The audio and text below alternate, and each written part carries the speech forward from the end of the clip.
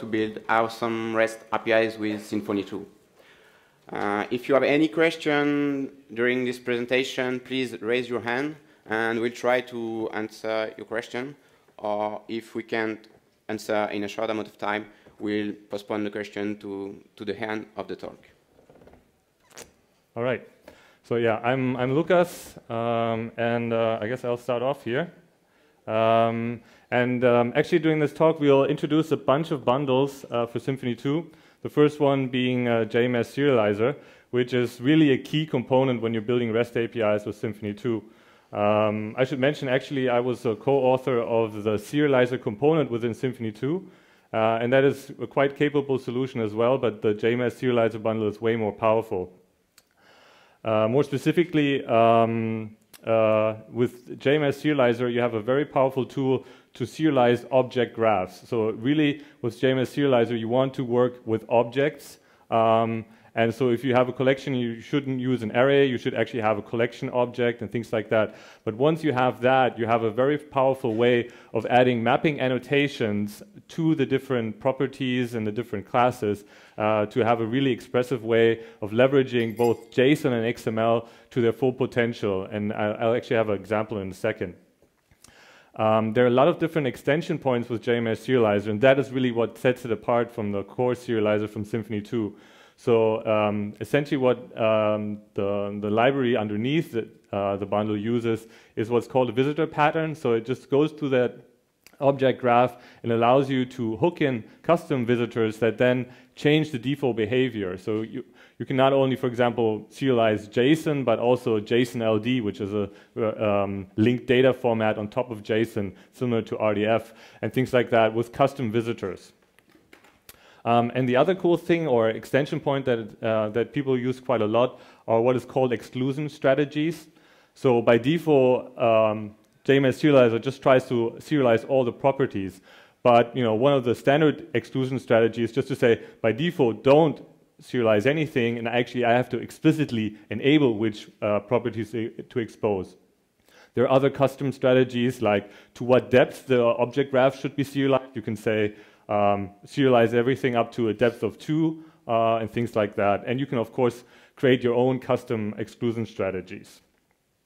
So let's have a look at an example class that you might want to serialize. So this is just a custom class that you created. It can be a model that you're storing in Doctrine or Propel or anything like that. It can also come out of anywhere else. You just have any type of PHP class, and you can either use annotations, you can use XML, or you can use YAML for the mapping. In code examples, it's always kind of convenient to use annotations, so that's what I'm using here. Although actually I tend to use annotations quite a bit in the applications I write as well. So what you can see here is basically you add a few annotations to your code. So the first one here is serializer XML root. As you can see in the name, that's only for XML, and that basically specifies what tag to use for this class, and all the properties are tags contained within the response tag. For JSON, you don't need this, and that's why this is really XML specific. Now, the next 2 bits are, again, actually the annotations are, again, XML specific, and that's because in this example we are assuming that we're using an exclusion strategy or we're disabling an exclusion strategy, so all the properties are mapped. Now, on the articles, this is sort of an array of values, and here again we can really leverage XML's full potential. And the first parameter we have in this XML list annotation is we say inline. So instead of having like an articles tag and then therein having multiple article tags, what we end up with is just 3 articles tags within the response tag. And the name of the tag, that's defined by this entry. Then the next thing that we have is the page property, and here we say this is an XML property. And so let me briefly show you how that looks if we serialize that to JSON. So with JSON, we just get the list of articles, just as an array, and then a page in there as well. But if we look at how that looks in an XML, we end up seeing that the page becomes an attribute, and the articles actually are tags inlined into the response. And I think that is another significant difference between the core serializer in Symfony 2 and the JMS serializer. In the JMS serializer, you can really have the same object graph and serialize that to different formats and use the full potential of the format. Whereas with the core serializer, which is more working with arrays, you actually would have to have a different array structure to get this type of output for XML and for JSON. So that's a key difference there. All right, so we will see that pretty much all the bundles that we're going to talk about next, they're actually using the JMS serializer. And so it's really important to get familiar with that. There's pretty good documentation on it on the author's website, but it's, especially if we start to get to the extending point, it can get a little bit complex, but nowadays, at least for exclusion strategies, for visitor patterns, there are lots of examples out there to get started with. Now, the next bundle I want to talk about is the FOSS-REST bundle. And that is sort of a bundle that pulls together lots of different tools. And sort of, you can consider it sort of a toolbox of use-at-will features. The idea that the bundle provides is that you can more efficiently, more quickly create REST APIs with Symfony 2. One of the things it adds is more of like a proper view layer. So in Symfony 2, usually in your controller, you would go straight to a template, or you would go straight to serializing something to JSON. And with this bundle, you can optionally sort of have a layer in between that allows you to write controllers and controller actions that can at the same time be used to generate HTML output from a template and also generate XML or JSON output for REST APIs. Another nice feature of the bundle is that within your controllers, there's actually a way of or a naming convention that it looks at the action names, and based on the action names, it automatically generates you the route definitions, so you don't need to manually write out all the routes. So that makes everything a little bit faster in sort of getting started, but more importantly also ensures that you have a consistent naming strategy across all your routes for your collections and properties and things like that. There's some another feature is you can actually have a way to validate and add defaults for get parameters, because in the core routing system you can define placeholder within your patterns and you can define defaults for these, but you cannot really cover get parameters as well. So there is a set of annotations you can use with the REST bundle to also do parsing and validation on those. Then obviously it integrates with the JMS serializer, but you can also use the core serializer if you prefer to. I would generally recommend to use the JMS serializer, however. It also provides integration with the Sensio Framework Extra bundle. That means that parameter converters are supported. And then there's also integration for, so instead of having to return a response from the action, you can also just return just an object, and then that will trigger a listener that will automatically convert that to a response. That's a feature provided by the Sensio Framework Extra bundle, and we've just integrated that into the FOSS-REST bundle. Now, another thing that it supports is just a bunch of different listeners to add some behaviors. Probably the most important one is for accept header negotiation, and I actually will get to that in a little bit more detail in just a minute. Then also request body decoding. So for example, sending a JSON message, it can automatically get decoded to an array and placed into the request object. Same thing for XML and so on. That is supported. And then we just have, I don't know, there are like, I think probably like 6 or 7 different listeners that you can choose to enable or disable to add more features. So let me show you an example controller here. Obviously, you could also extend from base controller, but in this example, I just have a plain class that is not extending anything. As you can see here, the naming of the method is quite significant. So here we can see it's called get articles action, and what that means is that this will generate a pattern where it's basically going to work on it's basically the getter for the articles collection. So if in the up here you see the URL that's generated. You can have like a prefix here that's just added, but then it's just articles for the collection. If this method would be called getArticleAction, then it would be /articles/ and then in curly brackets ID. That would be the getter for a specific article. Then because this method starts with get, it's actually going to set a requirement on the HTTP method being get. So if you would want to do a post, you would call this post_articles_action, or for put_articles_action. Now, yeah, so that's basically handled from that method name. Now, there are two other things that we can see here. This is the query param annotation here. So with this, we're saying that actually there's a query parameter. So this is actually not part of the URL pattern, as we can see up here, but there's a query parameter called page. It needs to be a non-empty string with just digits. And if it's missing, then we'll default that to 1. And as you can see, even though it's not part of the pattern, then you can also inject the page parameter here within the method signature. Normally, you would have to actually get the request object, then in the request object called getPage to get that value, validate that it is in fact an integer, or that it's empty, and then set the default. So here, this is a much more cleaner way, and to specify that sort of thing. Now, the other thing that's interesting here is that, as you can see, we're not returning a proper response. So this is the response class that I showed you earlier for the serializer. And because we're using this add_view annotation, it basically means that we're using a listener from the Sensio Framework Extra bundle that will then convert that to a response based on a naming convention. So the interesting bit is that with this Sensio Framework Extra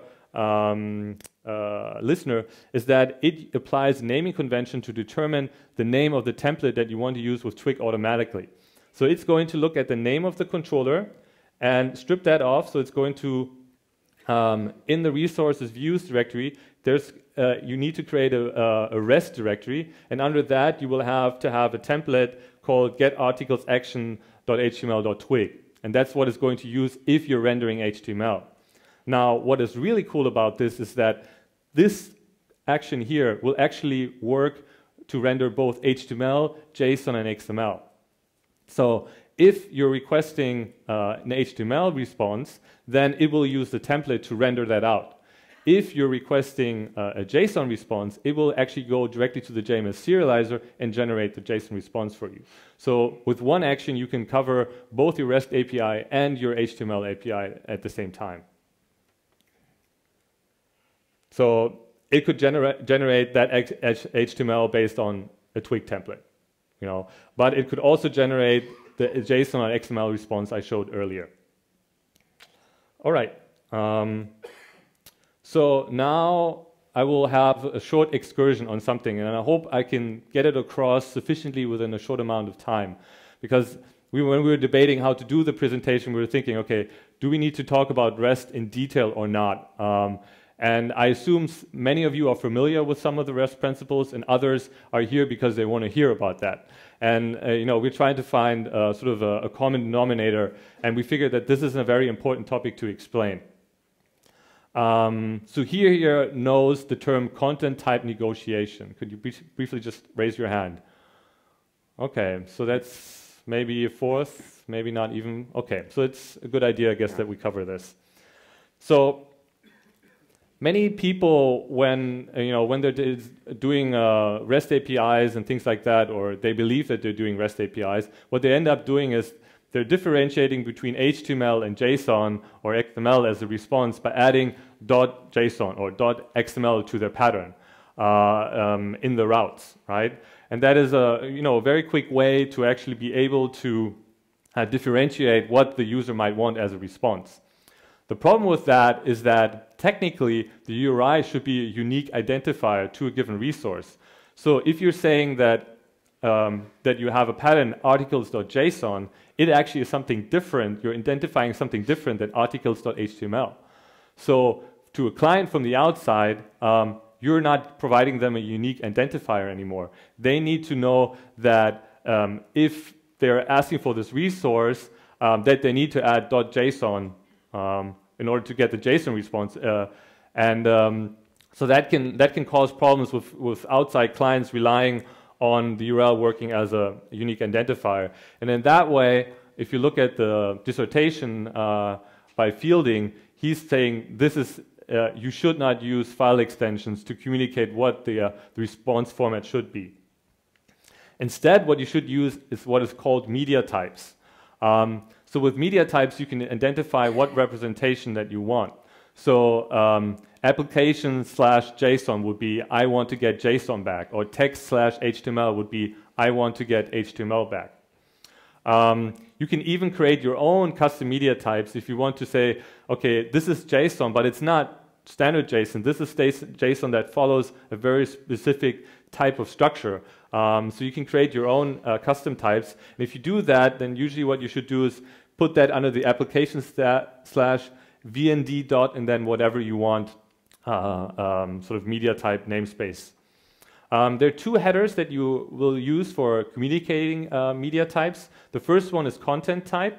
So this is sort of the message format that you're sending. So for example, if you want to send JSON to Symfony2 and then automatically have that decoded by the body decoder listener, then you would have to set the proper content type so that the first REST bundle can know, okay, this is JSON, so I need to decode that with the JSON decoder, or this is XML.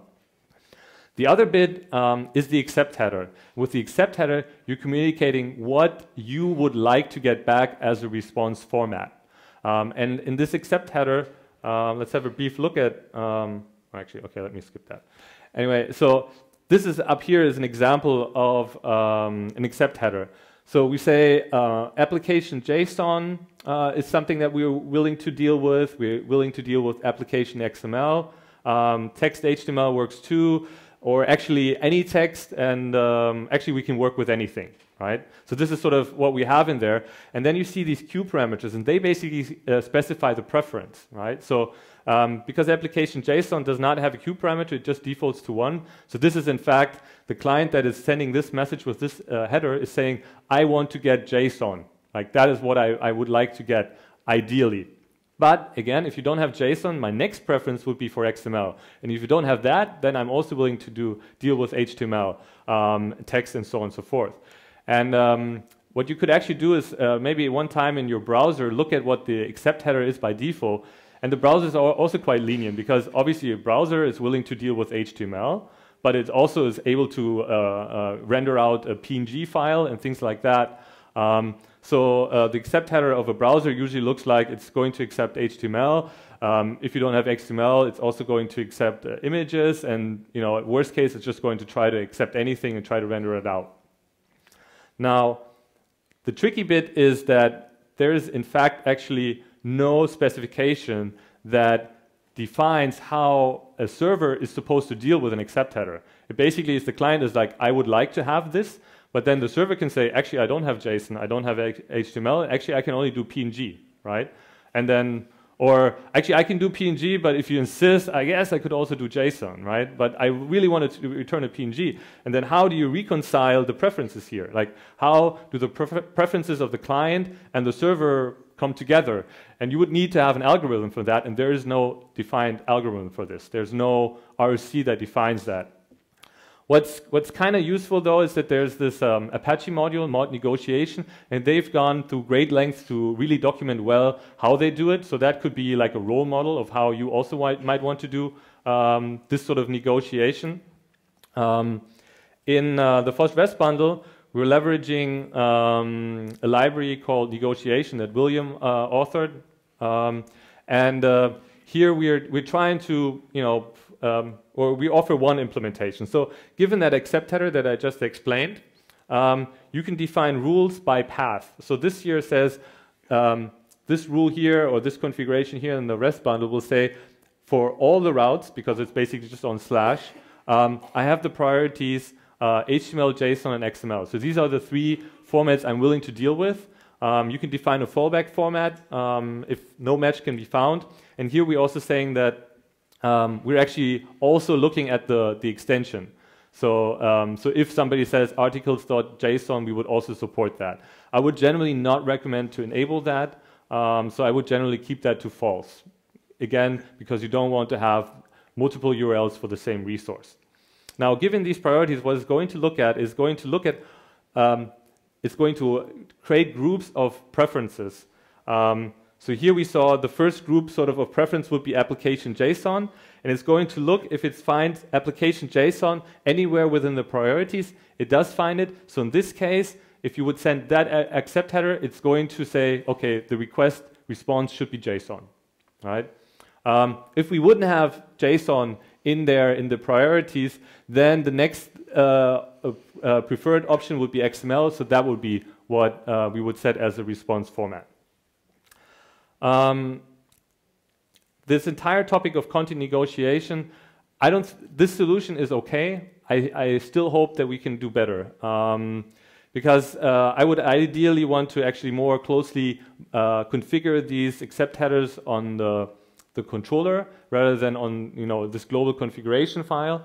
And more specifically, if you do API versioning, you should also ideally use media types rather than trying to embed the version within the URL. Because again, then you would have like /v1/articles, which would seem to be something different than /v2/articles. And again, you would not have unique identifiers. This is something that we're working on quite intensively, actually, and hopefully we'll soon have a solution. But right now, I would basically recommend if you want to do media type-based content negotiation for versioning, you would have to write a custom listener to deal with that. All right. So much about that. I think for anybody that hasn't heard about this, this might be a little bit much to just grasp it in these short words. I hope maybe you understand a little bit what it's about, and then continue reading. There are lots of resources on the web to get more information about content type negotiation and media types. Okay, so this figure is called the Richardson maturity model, and this model is a way to grade your API according to the constraints of REST. So there are 4 levels, and the higher the better. In the previous part of this talk, you can access level 1 and level 2, but in order to build truly REST API, you must at least access level 3. It's a precondition. Level 3 is called hypermedia controls and uses something called HOS. HOS stands for hypermedia as the engine of application state, and the idea is to provide relations or hypertext links to your API responses.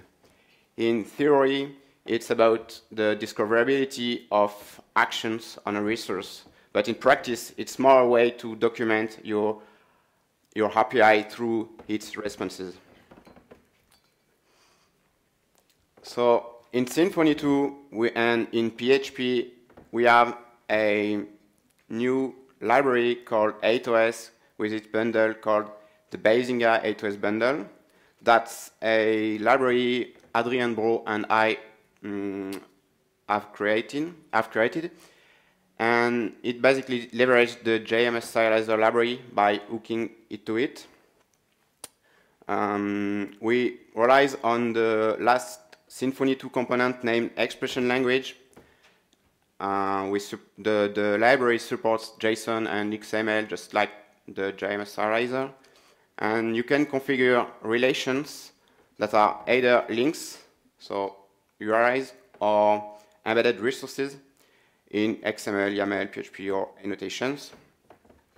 Embedded resources are like resources embedded in a main resource.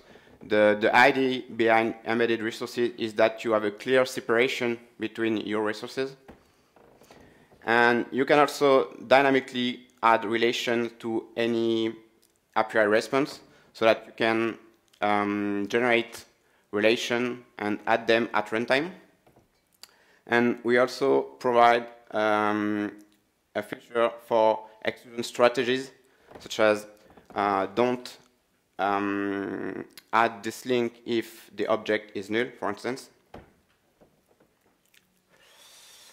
So here is an example. So it's a user class with the serializer configuration. And in order to add a relation, you just have to add an annotation or something else. And a relation is name. So the name is self here. And it's a link relation because of the href parameter. It would be an embedded resource if you would use the embed parameter. So here you have a href value with a special function called exp, and exp is how A2S rely on the expression language. Okay. So adding this link, this relation will give you the following JSON content. So it's HAL format. HAL stands for Hypertext Application Language, and you will get the classic properties, but also a underscore links key with the self relation. So the expression language above just concatenates /API/user/ and the object's ID, which is the user ID. And then with user 123, you will get /API/user/123. Okay. In XML, you will get a link tag, which is a atom link. Okay. By now, the A2S library only supports HAL format and XML through atom links. But now that you can add links to your API responses, what you may want to do is to tell your clients how to build URIs to use your API, such as which parameter which parameters are available in the query string or things like that. And there is a bundle for that called the templated URI bundle, and this bundle provides a router and a URL generator for creating URI templates. A URI template is described in RFC 6570. And it's basically a compact sequence of characters for describing a range of URIs through varied expansion. Let's take an example. So on the left, you have two URLs. So example.com/threads/ and example.com/mark/. These are URLs for personal web spaces on Unix system. And the corresponding URI template will be example.com/username between curly braces /. The bundle provides a new router available as a service. And in order to generate a URI template, you just have to call the generate method, just like the classic Symfony2 router, with a set of parameters. So you can replace the required placeholder, part of the pattern of the route, but also add extra parameters, part of the query string, such as the sort parameter, which is a simple parameter, or the filter parameter, which is in this case an array. %5b, %5d are square brackets. But the bundle, the Bizinga A2S bundle and this bundle, the templated URI bundle, are good for providing documentation to your API responses. But such a documentation is just for software for your clients. However, one thing that could be nice would be to provide documentation for humans, and that's why there is a bundle called Nelmio API Doc Bundle. The idea of this bundle is to generate documentation for REST APIs in an automatic way. So it gathers information from PHP-doc and various other places. For instance, by supporting a wide range of bundles, such as the Postgres bundle, the Sensio Framework bundle, and so on. You can also support your own annotation or create your own parsers to gather more information depending on your application. And there is also a sandbox, which is for a given endpoint, you get a form and an interface to test your API.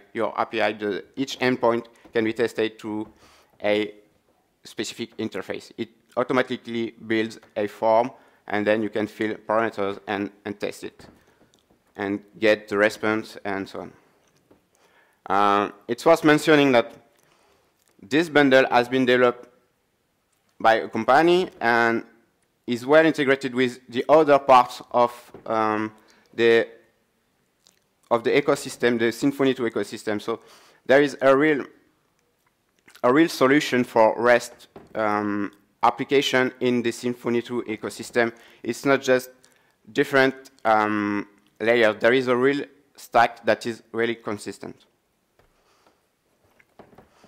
So here is an example again. So it's an action with a PHP-doc, list all nodes. There are 3 annotations. 2 of them are the query parameters, part of the Postgres bundle. And the Nalmeo API doc bundle provides its own annotation that contains a lot of parameters. So here we just configure that it's a resource and a status code. And with this example, you'll get the following interface. So now you know that you have a single endpoint /node that is available using the get HTTP method.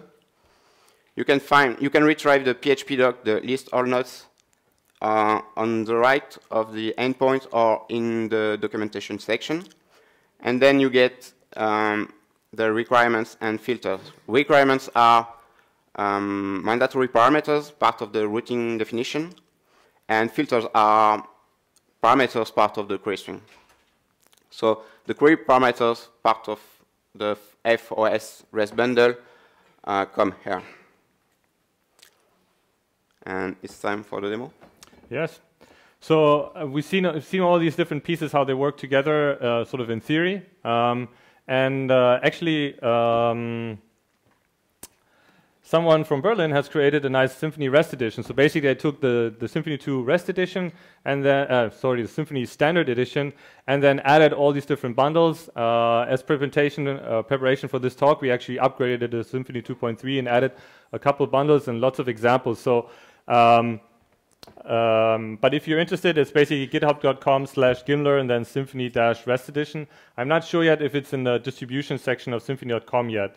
But yeah, that's if you want to play around with REST APIs and all these bundles that we've been talking about and even some more, then do check that out. But yeah, let's have a brief look at what you can do with it. So here we basically, we have an HTML interface. We can remove things.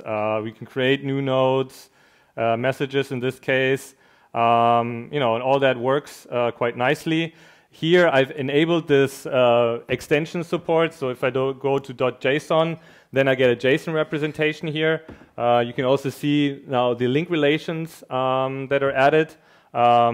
We also see, we can go to .xml, get the XML representation of this. So all that works quite nicely. I have to get out of the... Now let me briefly show you how that actually is implemented. So we have this controller here. Let's try to make this a little bit wider here. And this controller, in this example, and I think that's important to explain that people don't get confused, in order to not require a database for this example, we basically were just using a session for storing as you're adding messages and things like that. But it's not required at all to use sessions for REST. And generally, if you're doing a REST API, you actually want to be stateless. You don't want to use sessions and things like that. But yeah. Anyway, so we have we have this get nodes method here. We have get node action here. This is the getter for a specific node, and I can briefly show you. So if you go to app console router debug, if you don't know this command yet, learn to love it. And all these different actions that we defined, they automatically generate these routes right here, right? So we have, a post, we have a put, we have delete, and all these different routes. They're generated by looking at these method names and by the fact that we have, I hope it's in this file. No, I'm looking at, no, actually it is. Yeah. So here we define that we want to look at this controller here and then a type REST, and with that it's going to, when you first load your Symfony2 application, it's going to look at that controller, parse out all the method names and generate the routes automatically for you. Now, again, what we can see here is that we have no specific logic that deals with HTML or JSON. That's all we have to do is we have to return a specific type of class, and then based on the JMS serializer mapping, it's going to know how to serialize that out. Right. Same thing if you want to deal with forms, no problem. We just accept the form. Check it is valid, and then what's interesting here is that we have this special route redirect method here.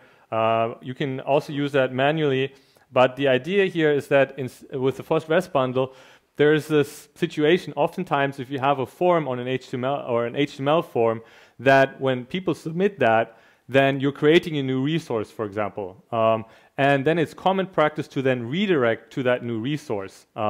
So you're creating your new message, and then you redirect to that new resource that was created. Now, and if you have a JSON or an XML or a REST API in general, you don't actually want to redirect to that new resource. You just want to set a location header in the response to say, now, if you want to get that new resource, here's the location for it. And with the route redirect class, actually you can automate that. Based on configuration, you can define for which formats it should actually redirect immediately, do like a 300 response, and for which it should just set the location header. So there are all these little details in the FOSS REST bundle that enable you to have a single action that can deal both for HTML as well as for your REST API. Yeah. Now, maybe you can explain a little bit how the mapping works, both for the HateOS bundle and the JMS serializer. Okay. So we decided to configure the serializer and HateOS in YAML. So here. So we used a exclusion strategy here. So this is one of the basic exclusion strategy, which say by default exclude all properties, and we will expose them property by property using the export true parameter. We have seen that before. It's XML configuration for it's a specific configuration for XML.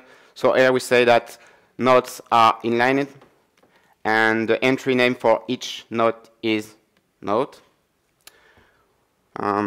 We also say that offset and limit are XML attributes, so will come as attribute on the node tags. And then HateOS reuse the same configuration file, and here all this section is related to the HateOS library.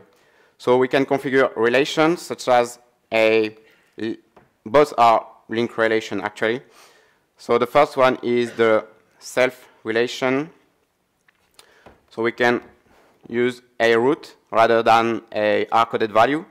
So this root will, under the hood, reuse the router, the Symfony2 router, and then generate, well, the URL generator part of the Symfony router, and then generate the root. You can decide to either create a absolute or relative URI. And then we have another link relation that use a different generator. Actually, it uses the templated URI generator, part of the templated URI bundle. So both the templated URI bundle and the I2S bundle are linked together. So that's specific configuration for this generator. And on each relation, you can add attributes. Yeah. And then you'll get these two links. So in XML, you get link tags that are atom links, and then there is the self relation, and then the not relation that is a URI template, and here is our custom attribute. Let's try to change something, like making this URI relative, and then you go. Okay. So that's the same thing for the other resources. Here we are using the exp function to rely on the expression language. So in A2S, by default, you get this special object variable that represents the current instance. So here the current node, and then you can call methods or everything you want on it. Here is a little another expression function, and notes done. Hope wait JSON, for instance. Nope. Let's go back to the collection. Wait. We don't have one. So need to add one. Let's add one then. Hop. Create. Hero. Nope. Add. Hero. No. Hop. Here. So we have the message and the links, and there are no A16 even. No big. Looks like we broke something. Yeah. We should get. No, maybe it's because we need to create another node because things are hard-coded, I guess. So Symfony, why? Something like that. No. Just go a little slower. Yeah, but hop. Nope. JSON. There. Here are the embedded resources. So we use the exp function that gets the associated events relation. So everywhere in the A2S configuration, every time you have to put a value, you can either use a hard-coded value or an expression with the expression language. So we configure the relation name using an expression, and the embedded resources using an expression as well. And yeah, there was an exclusion strategy. If it was, there was no embedded resources in the previous node because of this exclusion strategy. If the ID was 0, we decided to hide the embedded resources. And so now you get the associated event, and that's okay. I guess we only have like 6 minutes left, so if there are any questions, we can answer questions. Otherwise, we can actually have more slides. Anyway, okay, yes. Oh, yeah.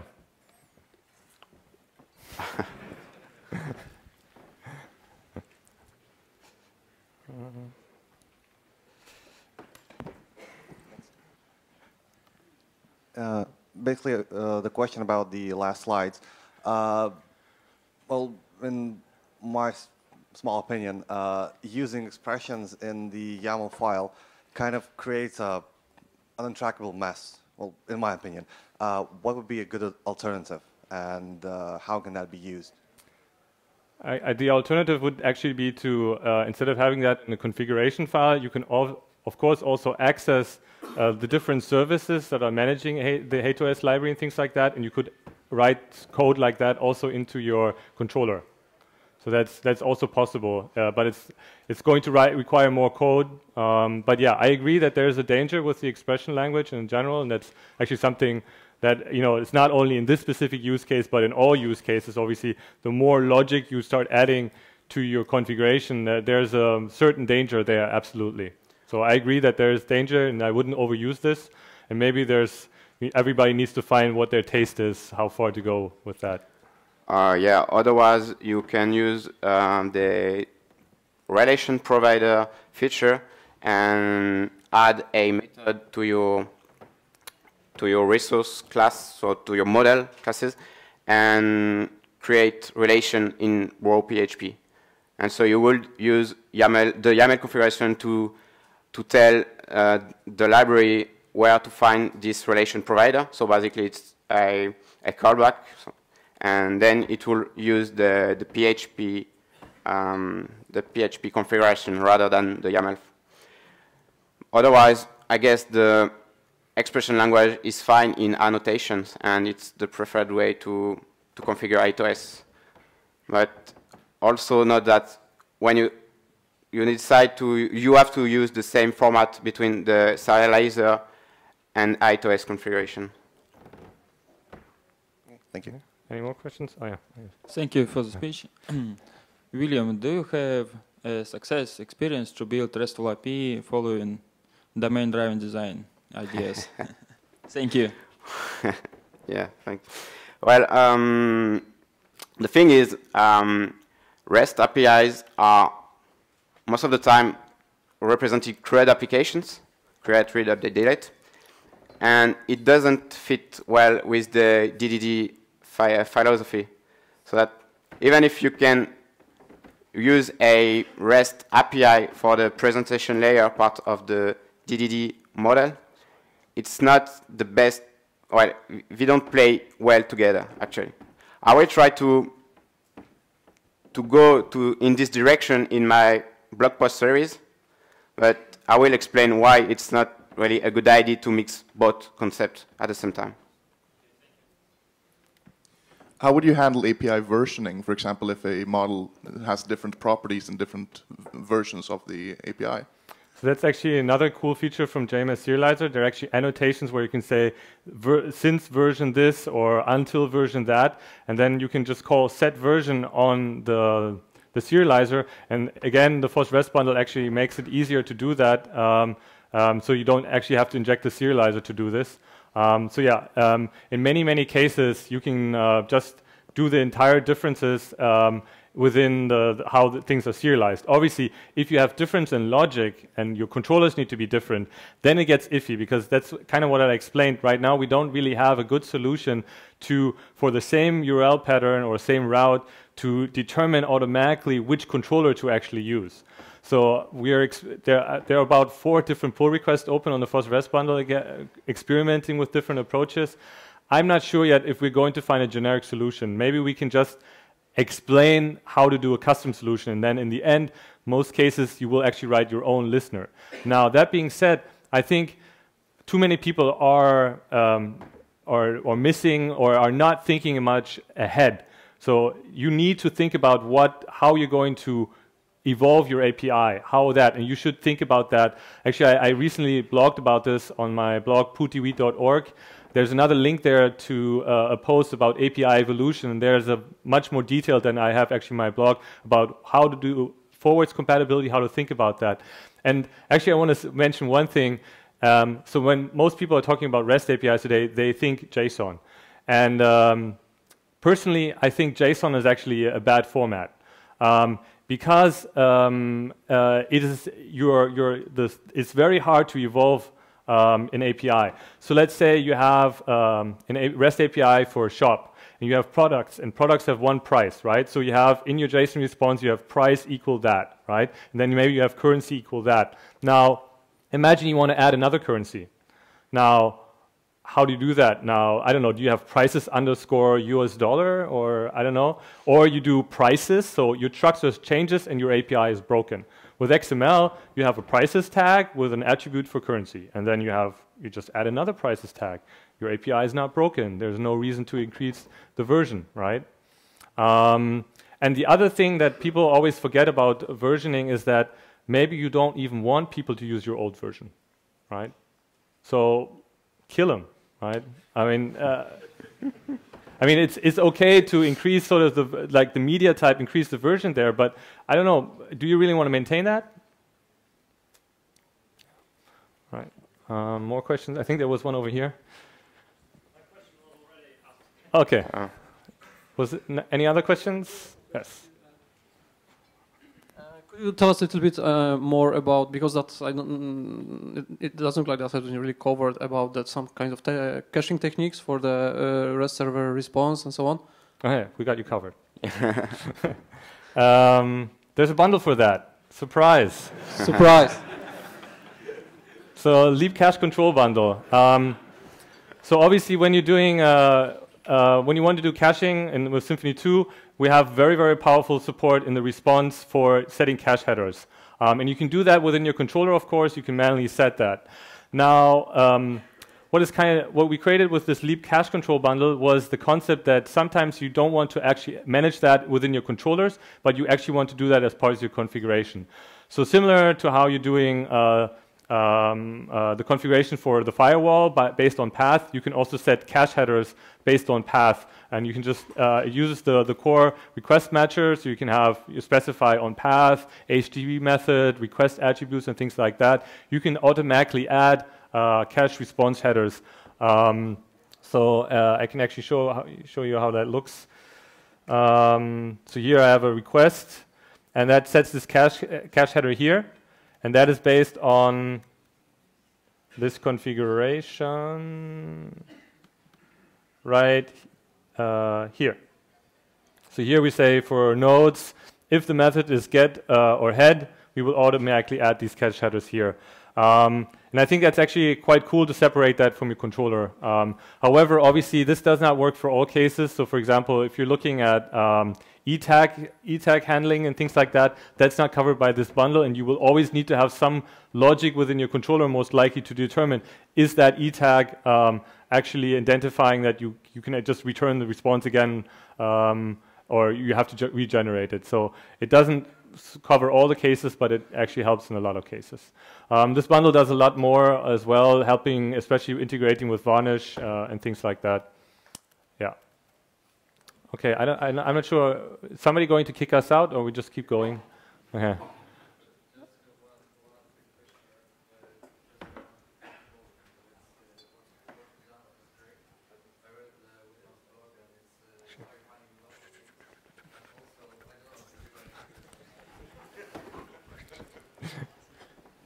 Also, apart from thank you, I wanted to ask about how what is the support of link method in REST bundle, because I know William elaborated a lot on this and brought great implementation in his blog, but it was like a part of.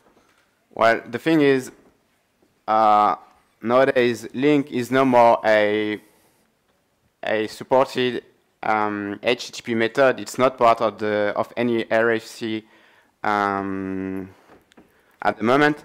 So it's a bit tricky to add link support to the A4S REST bundle, but there is also a bundle for that, which is called the Bazinga REST Extra bundle, which is basically my playground for REST things that are not part of A4S REST bundle yet. So there is a link request listener that handles pretty much everything I explain in my blog post about REST APIs the right way with Symfony2. and it does much more things than a year ago. So yeah, you should really try this bundle. It's almost stable, and the links request listener works well. Okay. Yeah, if there are any more questions, we'll be around. I hope at least several of you will also be at the Hack Day on Saturday. Then we can even talk even more. But I think now it's time to eat. So thank you very much for listening. Thank you.